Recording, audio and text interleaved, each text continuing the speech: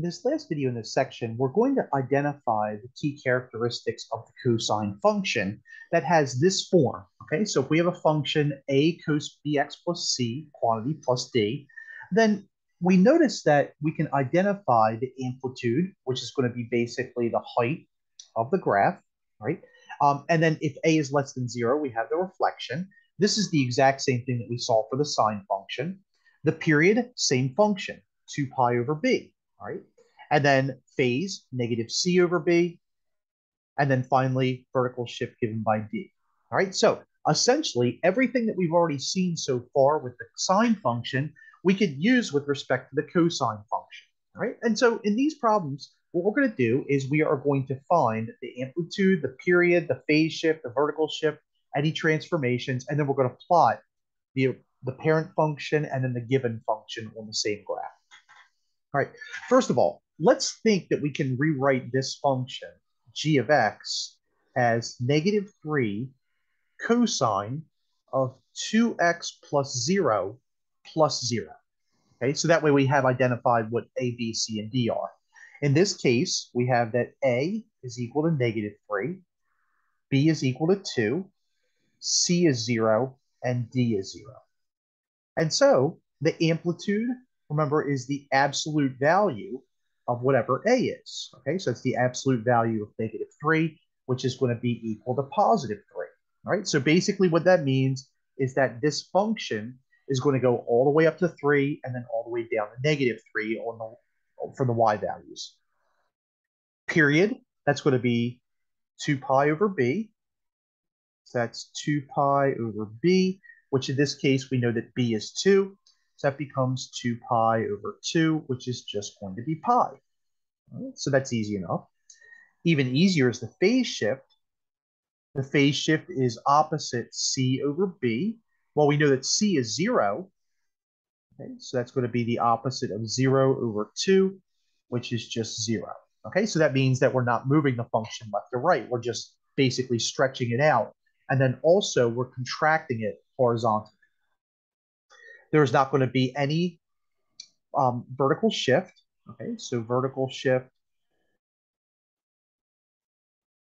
is 0. Okay, that's just because d is equal to 0. And we do notice that since a is equal to negative 3, which is less than 0, we are going to reflect in the x-axis. All right, so let's plot both of the functions on the same Cartesian plane. So y equals cos x, which we just plotted a few moments ago in the previous video. And then we have negative 3 cosine of 2x, right? And that's the one that's in green. Okay, so notice that, first of all, instead of starting at this point, which would be usually 3 comma 0, it's actually flipped over. Okay, so it starts at negative 3, 0, and then it goes all the way up and all the way back down. And this point right here is pi comma negative 3.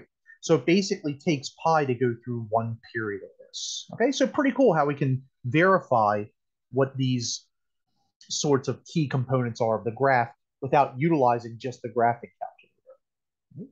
So in this example, we have 2 cos 1/3 x plus a quarter, I'm sorry, pi quarters plus 1. Right? So we know that a is going to be 2, b is going to be 1/3, c is pi fourths, and d is equal to 1. The amplitude is the absolute value of 2, which is 2. All right, so we're going to go all the way up to 2, all the way down to negative 2 before we do any sort of other transformations. The period is going to be 2 pi over b, and b in this case is 1/3, so we get 2 pi over 1/3, which is going to be 2 pi times 3 over 1, which is 6 pi. All right, so it's going to take a long time for this function to go through one period. All right, so it's going to be really stretched out horizontally. This was B, by the way. All right, for letter C, our phase shift is going to be negative C over B,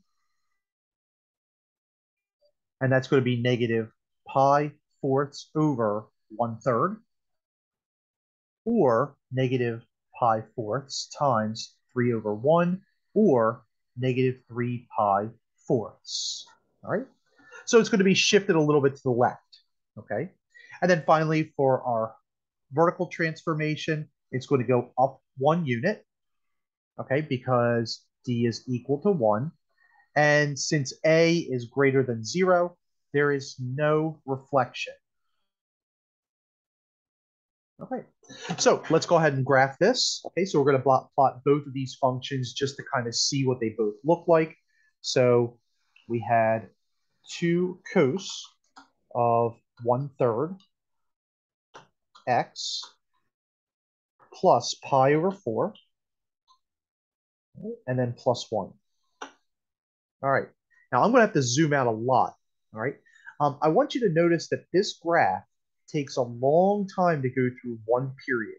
Okay, so right here, now notice we have the point negative 3 pi fourths. That's because remember, it was shifted.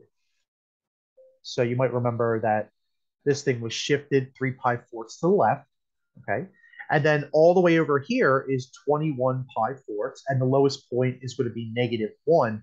Now, usually it would have been -2, but we shifted up 1. And notice the highest point is 3. We shifted up 1 unit. Okay, so that's a way that you can check, is to kind of look at some of these key points that are on the graph. Okay, and Desmos does a really good job of showing you where some of these key points are. Right. In this final example, we have negative 1/5 cos 2x minus 2 pi thirds minus 3. A, negative 1/5, not negative 11. So A is negative 1/5. Okay, so you can imagine that this is going to be a pretty, it's not going to go too high or too low. B is 2. C is going to be negative 2 pi thirds. D is negative 3. Right? And so the amplitude is the absolute value of negative 1/5, which is 1/5. All right. So basically, without any transformations, this is going to go up to 1/5 and down to negative 1/5. After the transformation, we'll see a little bit differently. Our period is going to be 2 pi over b, or 2 pi over 2, otherwise known as pi. For our phase shift,